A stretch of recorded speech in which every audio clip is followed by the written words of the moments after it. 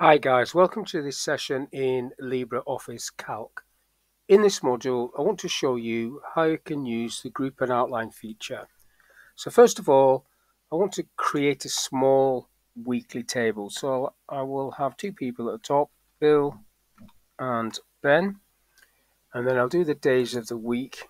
So just Monday, we'll pull that one down to Sunday, and then after Sunday, I will put week 1, and then you can do this. You can highlight that again, including week 1, pull it down, and you'll get week 2, like so.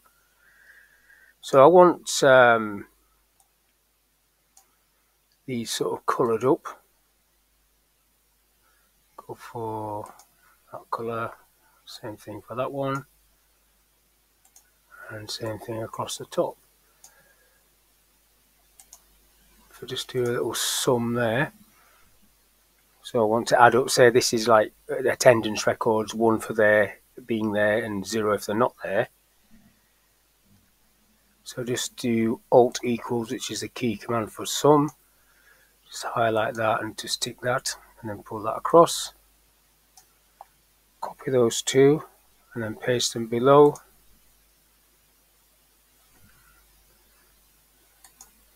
And that's it.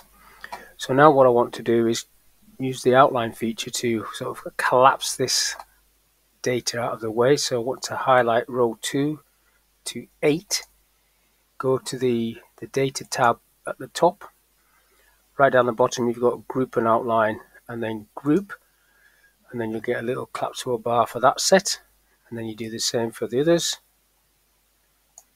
Up to data, down to the bottom, group and outline, group, and then you have a number 1 and 2. It's quite hard to see that, so number 1 would collapse this right down and just show you the details. You then got a plus to open these up, so you can either open up individual ones, or you can click the 2, which will open up all of it. So just get onto this plus and open it up. So that's how manual outline works. If I go into another sheet, so on this one I want to collapse out of the way all of the yellow rows, and I could do exactly the same, highlight the rows, go up to data and put it on, but because there's formulas in this one, I could use the auto outline feature and get the computer to do it for me, which I'm going to do. Data, group and outline, and then pick this one, auto outline. And now what I've got here is I've got 1 and 2 on the left margin, but also 1 and 2 on the top, and I've got these collapsible bars also on the top where you can see these little minuses and pluses, where you can click on these and it will collapse them out of the way, like so. If I click it again, it'll open it up. So if I've got loads of these, I probably would want to click on the number 1. And again, that's quite hard to see on this one, but that's collapsed it down.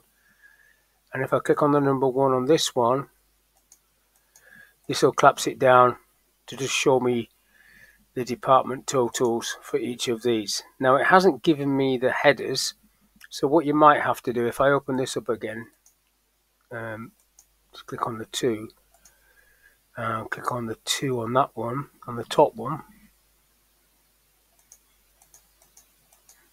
if I can get it. Yeah, so it hid, the auto outline hid the actual company area, retail, engineering and training, and it just showed this. So maybe you need to swap those across because that sales is just repeated, or you just do it yourself. But that's all I want to show you in this little video, how you can use the group and outline feature in Calc. So hopefully that video was of use. Thank you for your time, and I'll catch you on the next one.